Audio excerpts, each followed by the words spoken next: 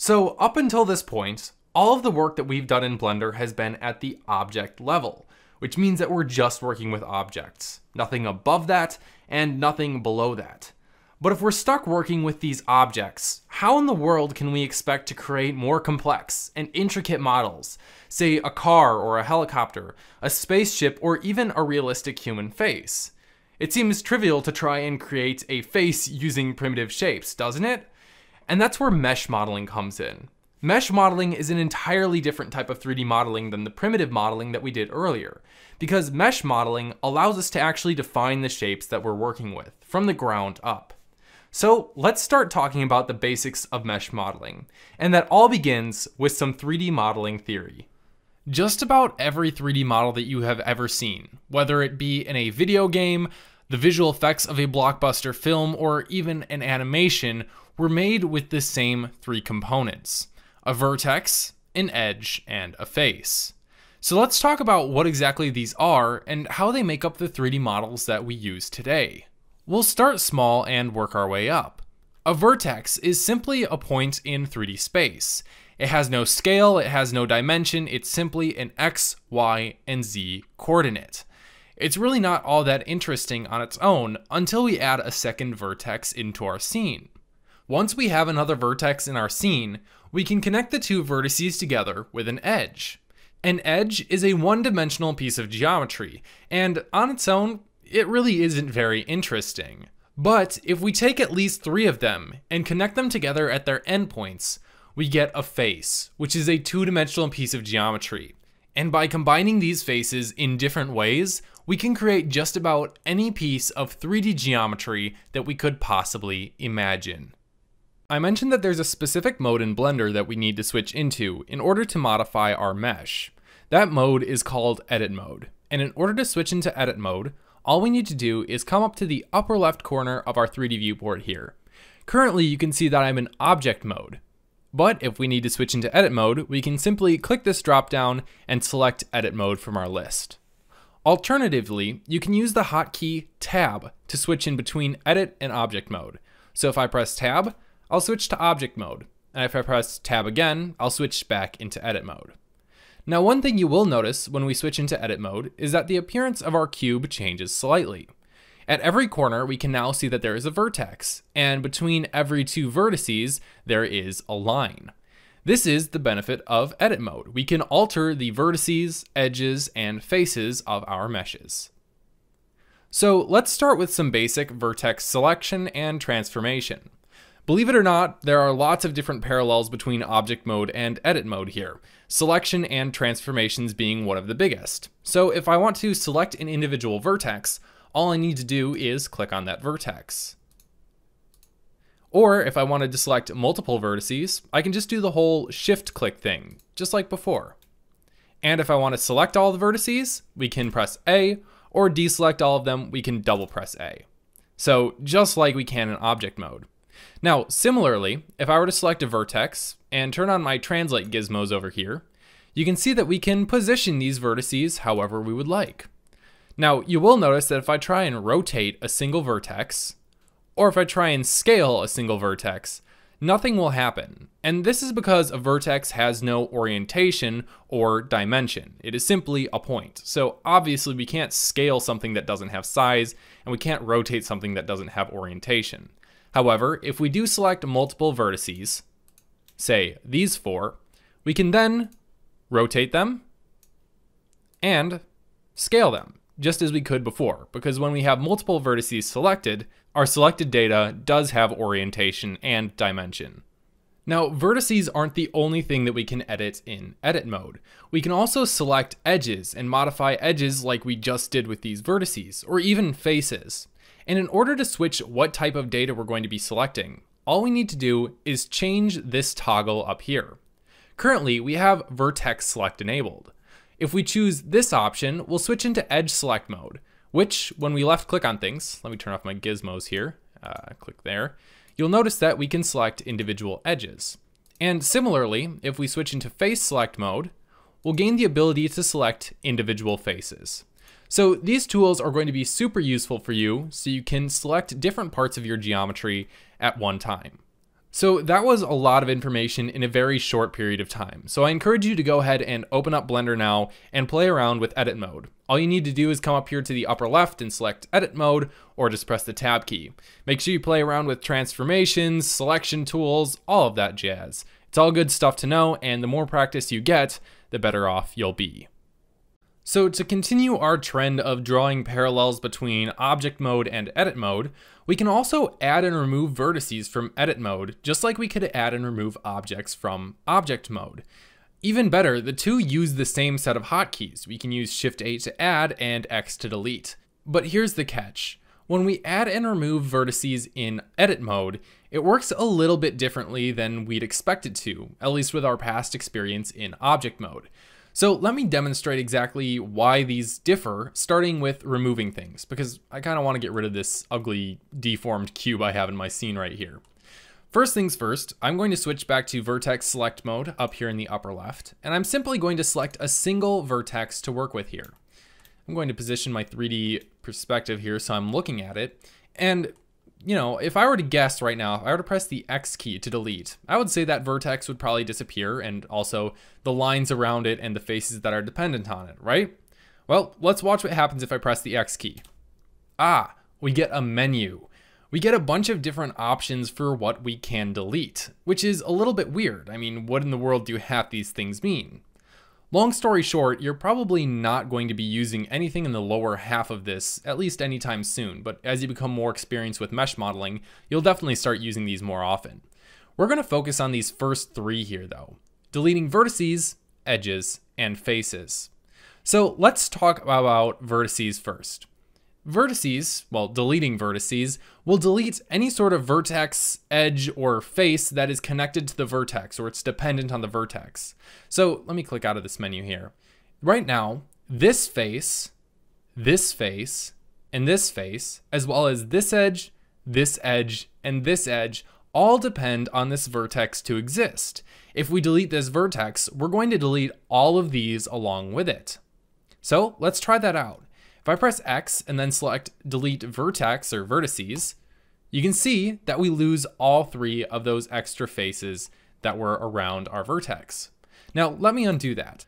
This time, let's select two different vertices. I'm going to select this vertex right here, and we'll select this guy down here as well. Now, let's try a different deletion mode. Well, actually, let's try the first one first. If I press X and then select vertices, of course, it's going to delete all of the edges and faces that are dependent upon those vertices as well. But what happens if I select just edges? This time, if we delete the edge, we're only going to delete the edge in between and anything that's dependent on the edge. In this case, this is the edge we're going to be deleting right here, so we'll also delete this face and this face because they're dependent on the edge. But because an edge is drawn between two vertices, the vertices aren't dependent on the edge itself. So if we select delete edges, it will only delete the edge and the faces that are dependent on it because the vertices are kind of like the base construct. All right, let's delete that, let's undo that. And let's go ahead and select a whole face this time. So I'll select two more vertices. And just like that, you can see we have a face selected because it's glowing orange here. And now what happens if I go through these same three options again? If I press X to delete vertices, obviously it will delete the vertices and anything that they're dependent upon. If I click edges, it will delete all of the edges around the edge there, but you can see it leaves these edges intact. But of course, these faces in between here did disappear because they were dependent upon these edges that went across the top. And if I press X again to delete the faces and only the faces, you'll notice that it only deletes that top face that was selected, leaving everything else intact. So this kind of puts in perspective why it's a little bit more complicated. We have to pay attention to what we're deleting and have motive behind what we're deleting, as opposed to just deleting things willy-nilly. So I'm going to go ahead and get rid of this entire cube by pressing A to select all, and then we'll press X and delete all of the vertices associated with our cube here, because I just straight up don't want this cube anymore. So now that it's gone, well, it's gone, right? Well, not quite. Let me switch back into object mode here. You'll notice that when I switch into object mode, and I look up here in the upper left, this is the area where it shows what object we currently have selected. And it says we still have the cube selected. And if we look up in our outliner, you can see that we still have a cube in our outliner. despite having deleted all the vertices associated with it. That's because we only deleted the vertices of the cube. We didn't actually delete the object itself. You can imagine the vertices as kind of like a child of the cube or a child of the object. If the vertices are deleted, the cube's not going to be deleted. So we still have the cube object, it's just empty. There's nothing in it. So let's go ahead and actually delete our cube object. I'll press X and confirm my deletion. And as you can see, my cube's now gone. And let's add in a different shape to work with. I'm going to go ahead and add in a cylinder. Now, let me switch back into edit mode by pressing tab on my keyboard. Now, just like before, we can delete all these vertices, but what about adding vertices? What if I want to have another vertex in my scene to work with? Well, there's no easy way to add a singular floating vertex in Blender, but we can add primitive shapes, just like we could when we were in object mode. So currently I am in edit mode, and if I press Shift A to add an object, you can see that we have our mesh list here with all of the different meshes that we have from our plane all the way down to Suzanne here. So if I wanted to add a Suzanne head to our scene, you'll notice that I've added a Suzanne head to our mesh, just like that. Let me move Suzanne up a little bit here, just like that. Cool, so now we have Suzanne and we also have our cylinder, but let me switch back into object mode. You'll notice that I'm unable to select the two independently of each other. And that's because both of these are part of the same object. The Suzanne head and the cylinder, although they're separate bodies of geometry, are still just a cylinder object, which means that no matter what we do with them, they're always going to be stuck together. If we want a separate Suzanne head, we'll have to add one while we're in object mode. And when we add one here, we can position it, and if we'd like to, we can now switch into edit mode on that Suzanne head while leaving everything else unaffected.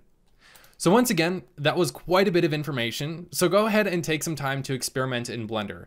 Try and mess around with that cube, deleting different parts of it at a time, and then try adding some geometry and seeing how it works with Blender's asset management and object management.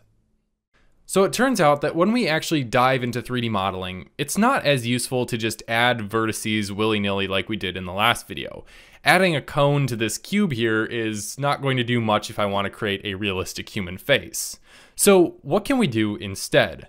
It turns out that edit mode actually offers a lot of different tools that we can play with to create really advanced 3D models. And I'd like to talk about a bunch of those in this video. So I'm going to be demonstrating these on our default cube here. So first things first, I'm going to press tab to switch into edit mode, and we can tell that we're in edit mode because we can see the individual vertices on the corner of our cube here. And you'll notice that when we switch into edit mode, we get a bunch more tools over here in our toolbar. Now we're not going to be covering all of these in this video because not all of them are super necessary to know yet, but we will be covering the first 5 here, from the extrude region tool all the way down to the knife tool, which are all very useful tools to know. So let's go ahead and get started. I'm gonna go through these one by one and explain what they do. At this point, it'd probably be best if you just watch and absorb, and then at the end of this video, you can take some time to experiment with all of these tools, and maybe even some of the others if you're feeling motivated. So let's go ahead and get started. This one's gonna be a fun lesson. All right, so first things first, let's look at the extrude region tool here. I'm gonna go ahead and switch into face select mode, and I'm just going to select this top face. And extrusions basically allow us to add additional geometry or expand from geometry in a certain direction. So if I select my extrude tool over here, you'll notice that we get this little plus gizmo looking thing over here. And if I click and drag on this, you'll notice that we can extrude outwards from our original geometry. You can see that the vertices that we were working with before are still here. We just added 4 new ones and extruded them upwards. We can also extrude in other directions, and by doing so, we can make some pretty interesting pieces. For example, a Tetris shape. Not what I intended to make there, but it came out looking like that. Additionally, we can also use hotkeys to perform extrusions. So the hotkey to perform an extrusion, if you don't have the extrusion tool enabled, is simply by pressing E. And E, for extrude, allows us to extrude in any which way, just like that. So let's go ahead and look at another tool. Now that we have a bunch of faces here to play with, we'll have a lot of fun doing different things here. So the next tool down here is the Inset Faces tool. So I'm going to select that tool, and I'm going to select a random face. We'll say this face right here. Now, you'll notice off the bat that we have no gizmo to allow us to inset faces, but that doesn't mean that the tool isn't active. Basically, what the Inset Faces tool allows us to do is click and drag on our shape, and by doing so, we can create a inset face. So we have 4 different faces along the outside here with an inset face in here. And now, if we wanted to, we could extrude from this face. And now we have a tiny little inset face there. So that's a pretty handy tool and will be very useful throughout your 3D modeling career. So now let's go ahead and jump on to another tool, which is one of my favorite tools, the Bevel tool. The Bevel tool basically allows us to make nice smooth cuts around the edges of our mesh here. So if I switch into edge select mode and I select, we'll say these 3 edges right here. And just like the Inset Faces tool, all we need to do is click and drag. And just like that, we can create a nice smooth edge. That's pretty neat. And additionally, if we really wanted like a rounded edge here, we could open up the bevel tools down here, or the bevel properties, and we can add more segments to our bevel. So we can have a nice smooth transition between one face to another. You can also adjust things like the width here and some other settings, but that's all up to you to play with if you choose to do so. So I'm gonna go ahead and shrink this back down. Next, let's add some loop cuts to our scene.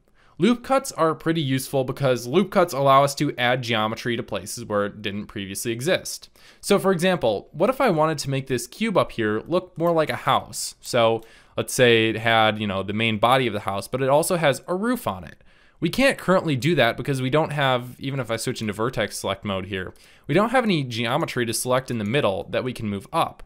So what we can do is we can use the loop cut tool.